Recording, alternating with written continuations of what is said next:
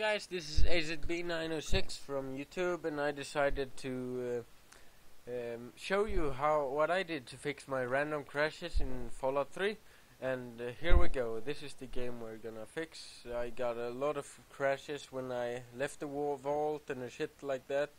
I did it once, but I did it in the wrong file, so I'm gonna show you how to do it the right way. You go to Documents, and then you go to My Games, and then Fallout 3, and then open this file as a text document, the fallout.ini, and then you should do Control F. It doesn't work for me for some kind of reason, and then you search for bUseThreadedAI.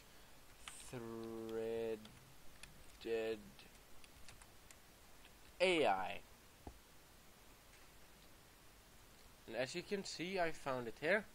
Usually if you get this error, it says 0 here, so you change that to 1, and then if you get this error, this might not be here at all, so you need to paste it right beneath this one, like this.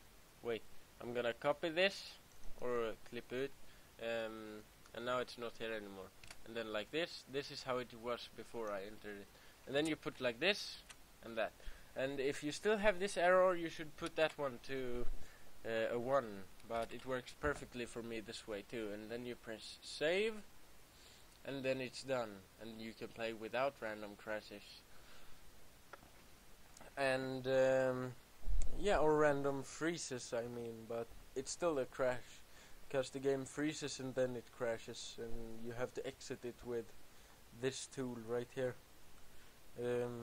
Yeah, it's quite annoying, but I hope this fixed it for you. It fixed it for mine, so I wish it. I hope it helped you, and yeah. If it helped you, please comment, rate, and subscribe. And I'll see you in my next video as soon as it gets out. So see you in my next video. AZB906 heading out.